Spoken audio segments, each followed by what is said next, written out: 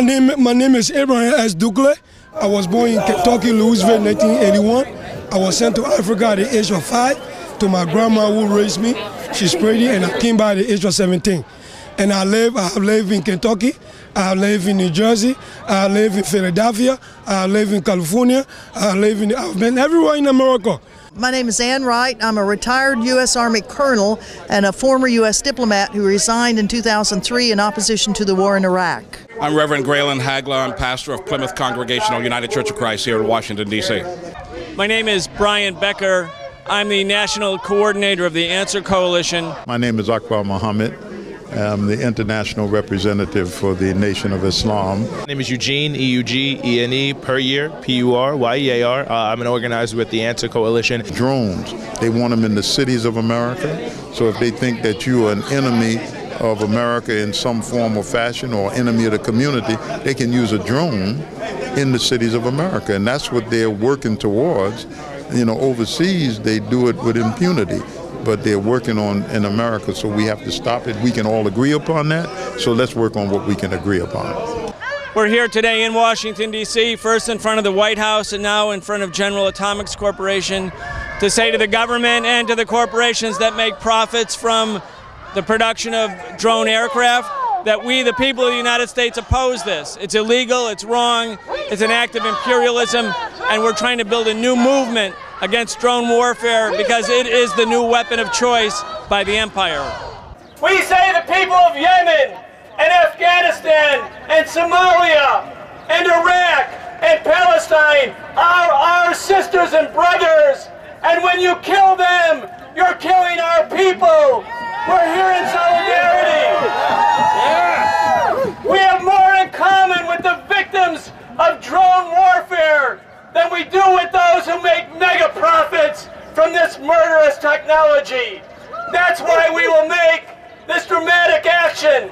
We want to go to the very doorstep of General Atomics and tell them, no justice, no peace. When we really look at this model of drone attacks, it's unethical, it's immoral, it's illegal. People are basically being killed without any due process, without any accountability, and the fact is, it's not even suspects, so-called, that are being killed, but children are being killed, and people who are particularly thoroughly innocent, no question about their existence, are being killed. These killer drones that the Obama administration is using in Pakistan, Yemen, Somalia, Afghanistan are wrong. As a military person, I think these are actually not saving American lives because we're killing so many innocent civilians in the tribal areas of Pakistan. Those Afghan soldiers have family members that have been killed by these drones, and they're taking it out on the soldiers back in those compounds. See, right now they say we don't have to get no soldiers killed. We can kill as many of our enemies with these drones, these unmanned drones, and we can keep our people safe. And so the ignorant people would promote the idea of drones so that they wouldn't have to send their sons into battle. The way the politician is treating America is wrong. They're playing toys with the citizen. You know, their attempt to hit the reset button on imperialism and, you know, replace sort of the large-scale military interventions with the drones and so-called light footprint warfare hasn't fooled us, hasn't fooled the American people. We're going to come out and oppose their same brutal policies that are only aimed at domination, no matter what they are, whether it's drones, tanks, whatever. We're still there. Because there need to be more outrage in the nation. Because right now, as long as people don't see the blood, as people don't hear the explosions, it happens around the world. It's not even covered on the news unless there's some type of a claim that so many innocent people have been killed, and then it's really quickly swept under the rug. The insidious nature of drone warfare is that all the bleeding is done on the other side. You could see before the Iraq War, hundreds of thousands, really millions of people came into the streets in the United States because hundreds of thousands of U.S. troops were going to Iraq, just as they had gone to Vietnam. The government's making a calculation that if they can carry out a quiet form of warfare, a warfare where all the bleeding is done on the other side of the planet. And then you look at what these drones are doing in terms of what the illegality of a president of the United States now becoming the prosecutor, the judge, the jury, and the executioner, which is not his role. and yet he's doing that with this weapon system. So I think that's an atrocity. It's a war crime, actually, I think, what the Obama administration is doing with these drones. And these drones would go out and kill those people. Wouldn't be no court of law, bring them in, the justice and your rights and a lawyer. They would start killing people. And somehow it's a sanitized war so that somebody halfway around the world can sit there with a joystick and rain down death on innocent people in a village, in a hamlet somewhere. And that is obviously ridiculous, immoral, and it's unconscionable and something we need to stand up for. They got video games, 30 years old, 25 years old, they think they are video games. Yeah. They think he can take a gun and just shoots people, okay? And what America has to, our world is, the American world is a little over 200 years old. If we continue by this path, will this country survive, or will it collapse into chaos? And where we will be after the people in the Senate and the Congress and the White House has to be an armed fortress, so-called, to run this country. And so at that time, if the country reaches that point, drones would be their model of warfare.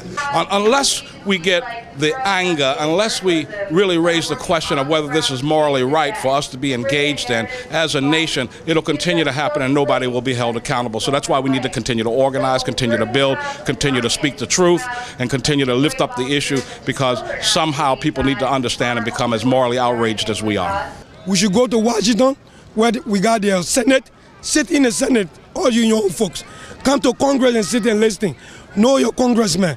Then the American people will stay silent. And they will stay silent unless they know what's going on, unless we refute the propaganda of the war machine and of the government.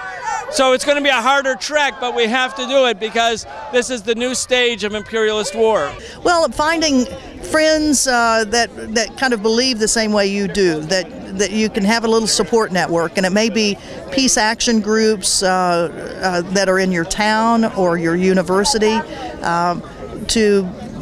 or create one so that there can be a nucleus of people who have the same beliefs, the same concerns about social justice issues, about war and peace, and so that you can mobilize together, because it's a lot easier when you're out on the streets and you know 3 or 4 people or 5 or 6 or hundreds of them now that I know now because I've been a part of this for 10 years. So it's important to have friends around you, and then that gives you the courage to reach out to people who may not agree with you and to have the conversations about why it's important that somebody, you try to get someone to listen to you about what you believe are the important issues of the day. I mean, the thing that people have to remember is, like, everyone you see out protesting, we're just regular, everyday people. You know, I mean, we like the same things, we do the same things. We just know that something has to happen and we have to do it together. So the one thing people need to remember is, A, you're not alone. There's many of us out here who are hoping, and even when it seems, I mean, listen, I'm from a red state, I'm from a conservative area, and it seems like there's no one with you. But like I said, we had a third of my high school walk out against the war. And, you know, the power is in our hands. There's many of us, there's organizations, there's information, there's so much to back you up. It's just the will to do it. And even if you, listen, if you're working 60 hours a week, you don't have any time but 2 hours. Those 2 hours, I mean, organizations like ours, the Answer Coalition, and people can look us up at answercoalition.org. Listen, it doesn't matter whether you have 60 hours or whether you have 2 hours. Those 2 hours could be the best 2 hours that we have. You could call 50 people to come out to demonstrations like this and help mobilize and help organize. You can do so many things, even with a little bit of time, no matter what your living situation, no matter how much money you have, no matter what your time situation, there is a way you can make a difference. And there's activist groups like our group, the Answer Coalition, and many other groups who help put this on. That, I mean, that's all we want to do, is help facilitate whatever time you have, whatever resources you have, to getting you involved in this movement. Focus on the goal. Do any of us tolerate drone strikes? Shouldn't be about who we are and where we come from. Do we tolerate drone strikes? We got to put aside petty differences for a greater end. Find out the things that we can agree on. The things that we disagree on, put them on the side for a minute until you can form some unity. Because there's always the enemy who sends people in to keep you on those differences. They exacerbate those differences, and the people find it difficult to work together to move forward.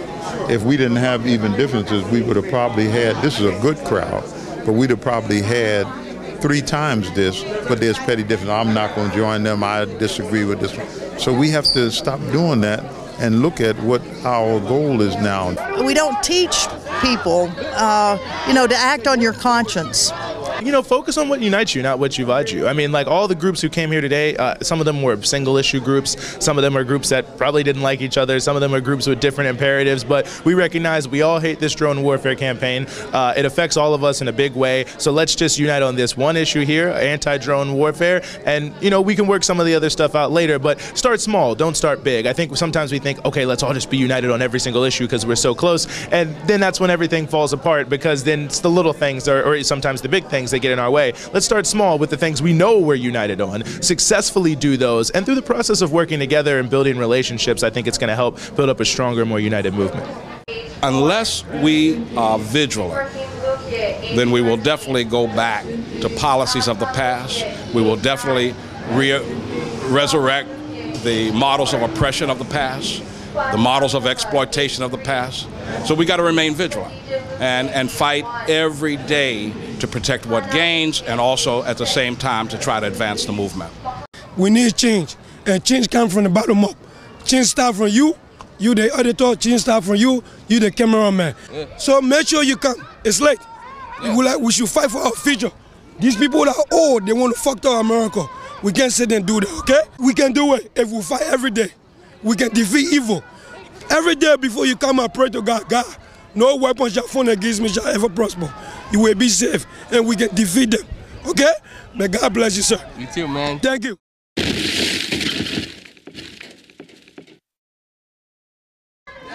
We have to show that we're not going to be pushed around by the police who abuse their authority all the time. Here, I have a permit. Let me see your permit. I want to see it.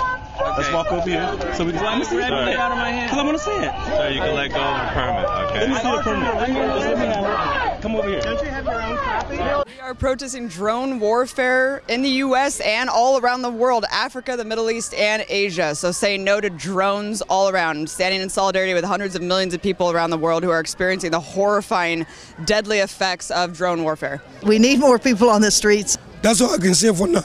May God bless the United States of America. May God bless you folks. Thank you. Thank you, sir. Thank you. Keep coming. That's a strong grip you got there, man. Yeah, do you like it? Broke my hand. Do you like it?